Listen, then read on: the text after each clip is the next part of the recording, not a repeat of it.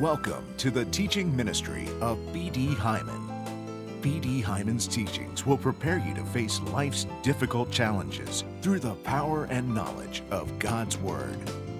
Join us now as we discover the truth in God's Word with B.D. Hyman. Hello, and welcome to the program. Sadly, most Christians have little or no interest in the end time. It's amazing to me how many people I talk to who call me, and that's fine. I encourage people to call me. And I begin asking them questions to get to where we need to be for me to help them and minister to them in preparation for prayer, because we have to be lined up with the Word for prayer to be effective. And I begin talking to them about the end time, and they say, well, my church doesn't really get into that much. And I say, well, that's terrible, because we need to know about the end time. We need to know what's happening now, what's going to be happening, where we fit in it, what we are supposed to be involved in, and just as importantly, what we're not supposed to be involved in. Tremendous numbers of Christians waste huge percentages of their lives in being involved with prayer ministries that are praying for things that are going against what God has spoken, therefore there's no point, that are involved in trying to fix the world and fix situations that are ungodly, that can't be fixed. Now, maybe they feel as though they're doing something useful, but they're not. And if they invested that amount of time and spiritual energy in doing what they should be doing, they would accomplish so much. So we need, as believers, to be intensely interested in the end time, in the prophetic. Jesus called people hypocrites who didn't understand, who didn't know the season. And we are not to be hypocrites. We have to make the right choices. We must make the right choices. If we don't make the right choices now, and we wait too long, then those who wait will have Satan make the choices for them. Now, you don't want Satan making your choices for you. His choice for you is to be in the tribulation and take the mark of the beast, which is eternal condemnation, lake of fire, forever and ever and ever. This is not an option that any sane person wants. So, I have a book that I'm going to offer you at the end of this program that takes the end time, all of the smoke and the mirrors and the dragon's teeth and dragon's breath and horns and all of the symbolism that is so difficult for people to understand, and explains it, lays it all out chronologically so that anyone can understand it. I know children, we have 12-year-olds, 10-year-olds who read this book and who understand what's coming and where they fit in it. It's all the who, what, where, when, and why. Because people today have developed this hardness of heart where it's concerned. And I can understand it a little bit, but I'm offering you an alternative. And the thing I understand is that they hear so many different opinions from so many different ministries. People who are telling them conflicting things. And they get completely confused. And when they get completely confused, they kind of give up and say, well, we'll all find out when the time comes. Well, the we'll all find out when the time comes philosophy is not going to work. Yeah, you will find out when the time comes. But if you haven't made the right choices, you'll find out that you're in a world of trouble. And you're here for the tribulation.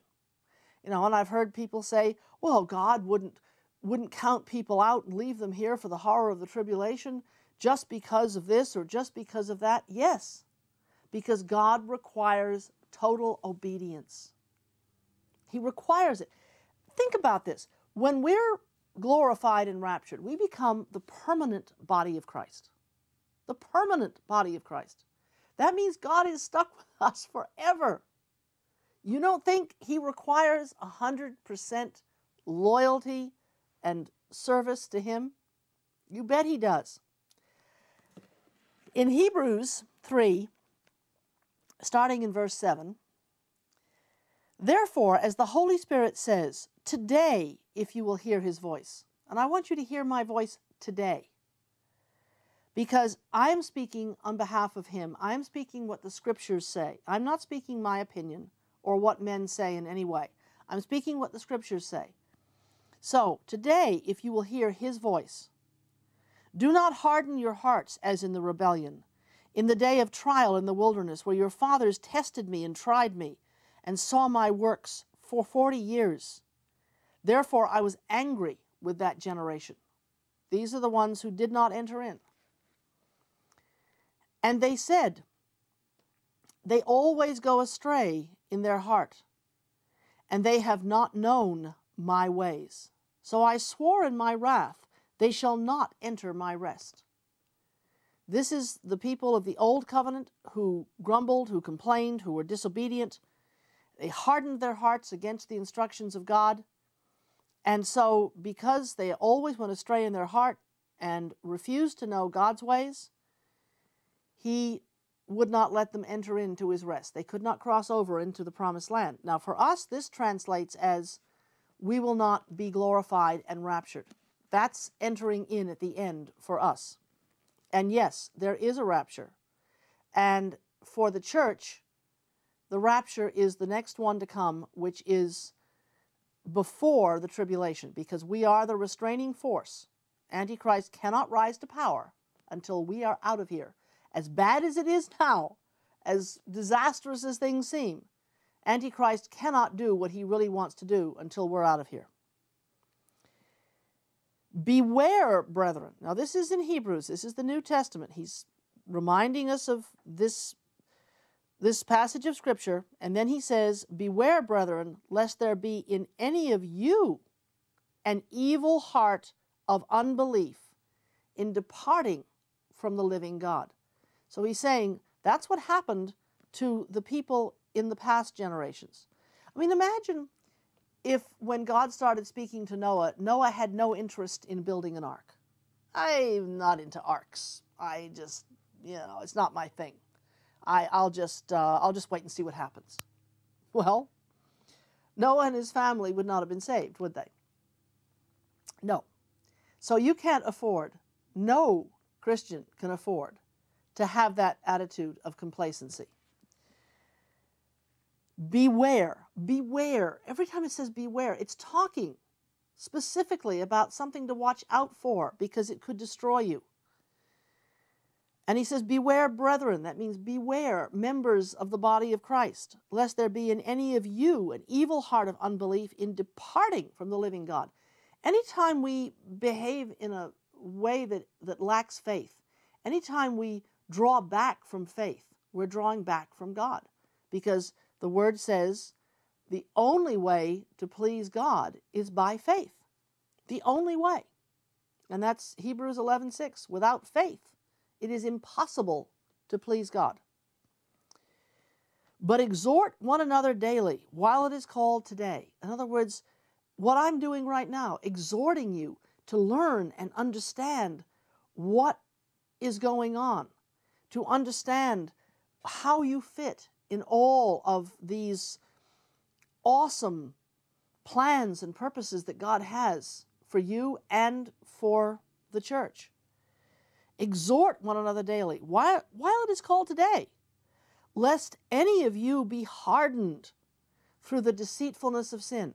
Now, he just finished in verse 12 saying that it was an evil heart of unbelief. Unbelief is sin. So if we don't believe, we're in sin. For we have become partakers of Christ if we hold the beginning of our confidence steadfast to the end. If we don't get rattled, if we don't give in to the fear and the fury of the world. And then goes on to say again, while it is said, today, if you will hear his voice, do not harden your hearts as in the rebellion.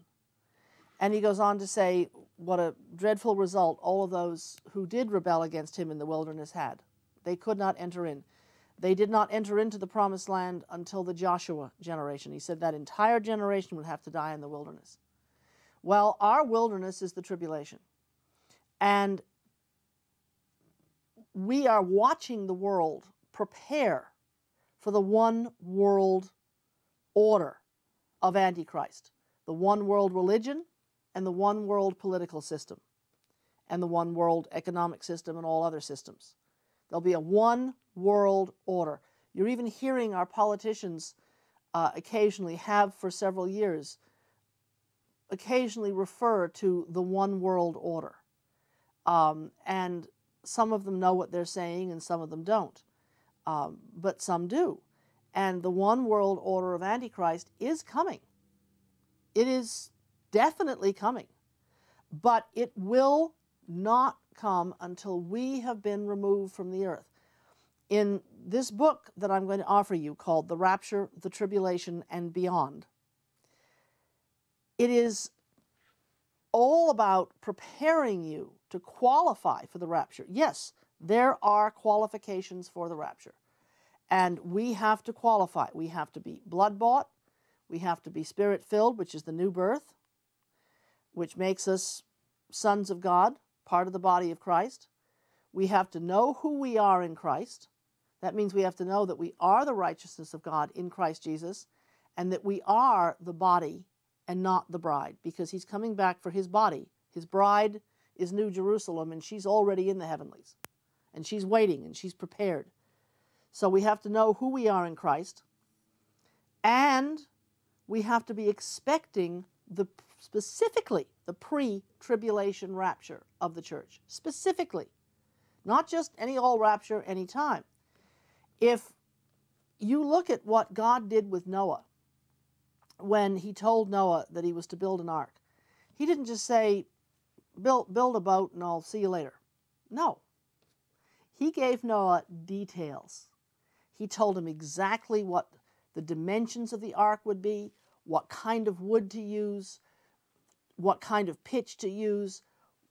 With great detail, he explained to Noah how to build that ark, where to put everything, what sizes things were to be, and took him through every detail of it. Well, he's doing the same thing for you. He's taking you through every detail of this. No, it's not all in chronological order. Jesus gave us 10 New Testament commandments, and people say to me, well, where are they? Well, they're not all in one place like they are in the Old Testament. They are scattered throughout his ministry, but they're nonetheless 10 New Testament commandments. We have to have a vital interest in learning these things and walking them out, because otherwise we harden our hearts. Beware of having an evil heart of unbelief. Do not harden your hearts as in the rebellion. And so many today have been taught to harden their hearts about the last moments of the age, to harden their hearts about understanding the end time and understanding what's happening. One of the things I talk about and get into the details of in this book, The Rapture, the Tribulation, and Beyond, is God's covenant with Israel. It's not what most people think it is. It is a perpetual covenant. It is forever. It is very specific, but it is not within the church. It is not what people think it is. Unless you understand the millennial nations and the eternal nations, which most people have no interest in, you won't understand God's perpetual covenant with Israel, because that's where it will culminate. And there are so many things that are taught so badly that are just destroying God's people, like the whole question of where Israel fits and where the Jews fit in God's plan of eternity. It's there. It's clear in Scripture, but it's not being taught. And I do teach it in this book. I do teach, for instance, about rebuilding the temple and the fact that it doesn't matter what temple is on the Temple Mount when the tribulation ends, because when Jesus comes and puts his foot on the Mount of Olives, there's an earthquake that splits the earth 3 ways, that is the greatest earthquake the world has ever seen, and everything is brought down to rubble. So whatever is there during the tribulation, if it's the Dome of the Rock, if it's a different structure, whatever, will be turned to dust.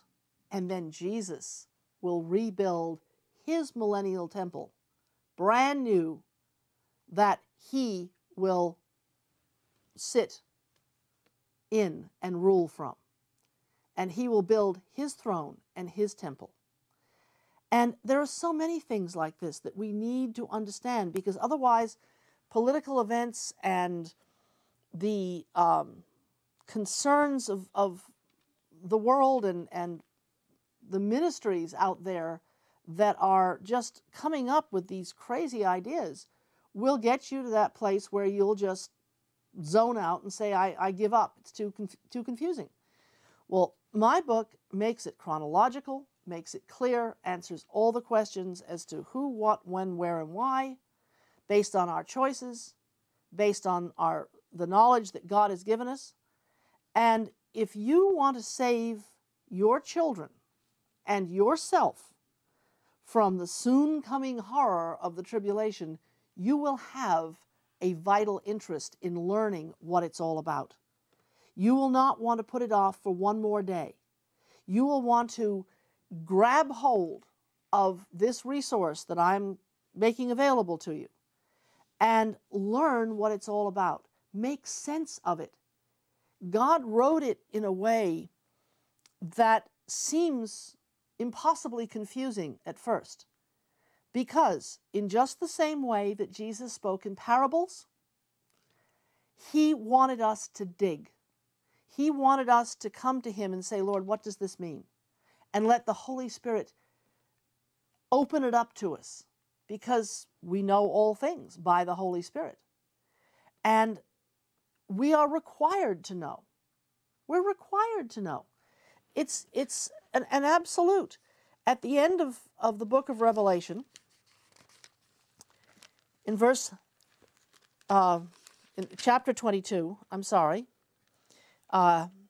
18 and 19, he says, For I testify to everyone who hears the words of the prophecy of this book, if anyone adds to these things, God will add to him the plagues that are written in this book. And if anyone takes away from the words of the book of this prophecy, God shall take away his part from the book of life, and from the holy city, and from the things that are written in this book. And then he says, He who testifies to these things says, of course, who is Jesus, surely I am coming quickly. Now, obviously, that didn't mean in that day, 2,000 years ago, immediately. It means that when he does come, it's going to be suddenly. And you're not going to have time to get it right. You have to get it right now. You have to get it right when you have the ability to study it and put it all together and line yourself up with it and get to a place where you will have the confidence to know that you can bring yourself and your family into the glorification and the rapture.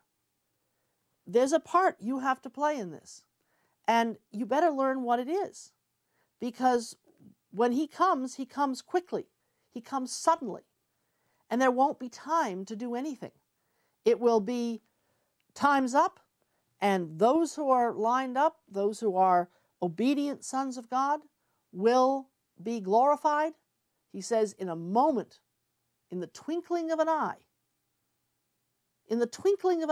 just a nanosecond, we who are in line will be glorified. And then at that point, the body of Christ is sealed. It is complete. It is sealed. There's no one going to be added to it. No one can be taken away from it, and no one is going to be added to it. And then after that, there's a time period, and then there is the rapture of the church.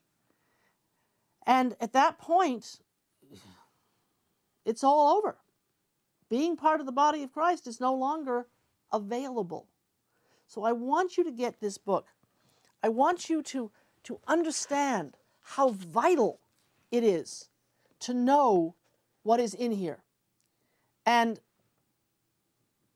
this is not something we can put off.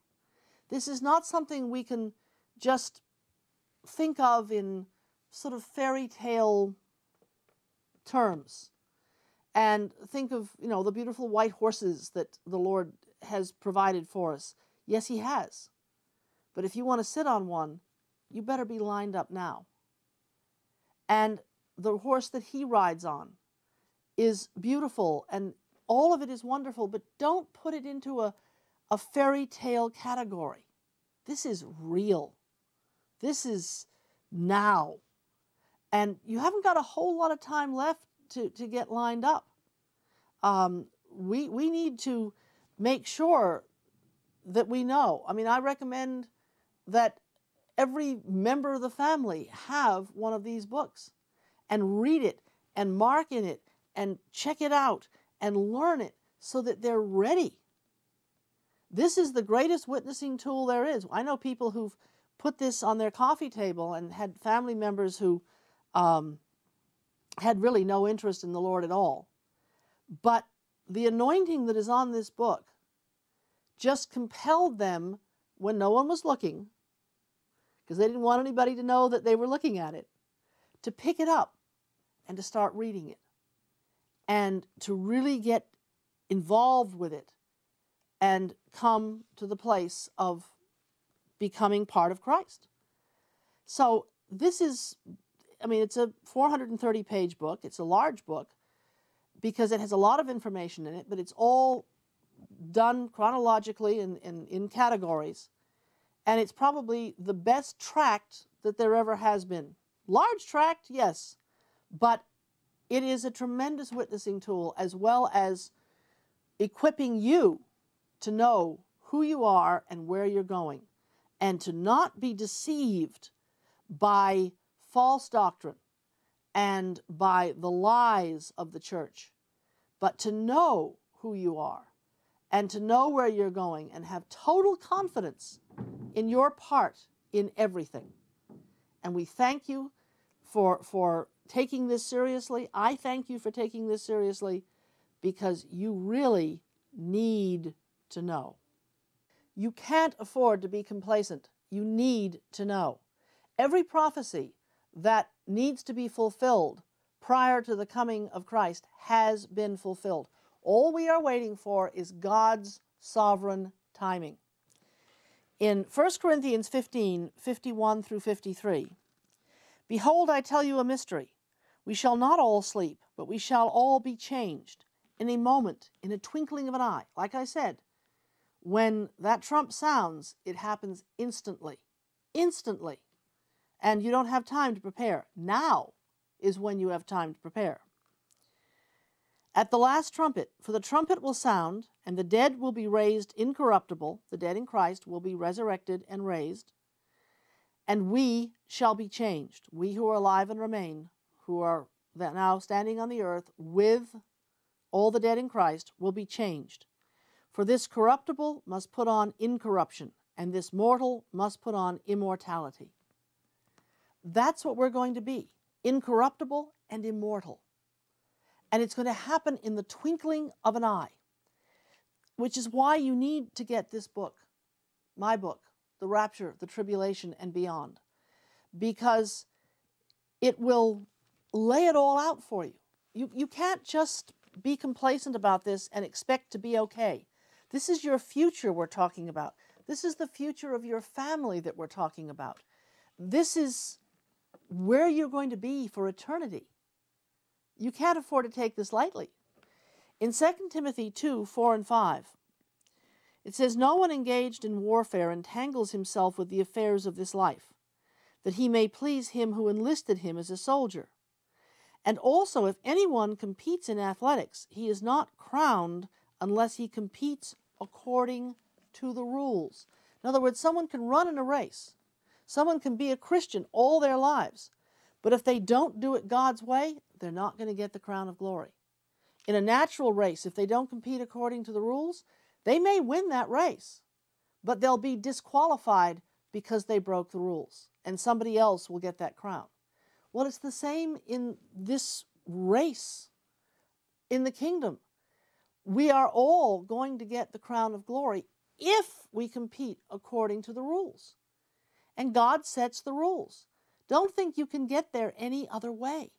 Don't think you can just ignore what God has laid out for us as what qualifies us to be partakers of the glorification and the rapture, to become incorruptible and immortal, to be the people that God has created us to be. This life here is boot camp. It's a holding time to prove ourselves to God. So we have to do it. And if we don't, then we're going to be left out. In 2 Timothy 4, 7 and 8, I have fought the good fight. I have finished the race. I have kept the faith. Finally, there is laid up for me the crown of righteousness, which the Lord, the righteous judge, will give me on that day, and not to me only, but also to all who have loved his appearing. There is so much to know. That's why the book is 430 pages, because there's a lot to know. But don't be discouraged by that. Embrace it, because it's all laid out in a way that you can line it up in your thinking and get it. Not just get a lot more information that you can't process. God has prepared a glorious future for you. Absolutely awesome. But he's prepared it for the sons of obedience, and only obedience. So I want you to choose to qualify. Yes, it's your choice to qualify. This is a gospel for whosoever will. So become a whosoever will. I hope you are one of them, because this is a covenant that foresaw everything. God foresaw everything. He knows every detail of what's happening now and what will happen. And he's told us how to enter in, how to be part of that glorious body of Christ that is raptured and that dwells with him forever, is part of his government, is part of his throne. And this is not something that you want to miss. We trust that you have been encouraged in God's Word during this broadcast. If you have and would like others to enjoy the teaching, write to us. Or to order materials or to make a gift by phone, you can by calling the phone number on the screen.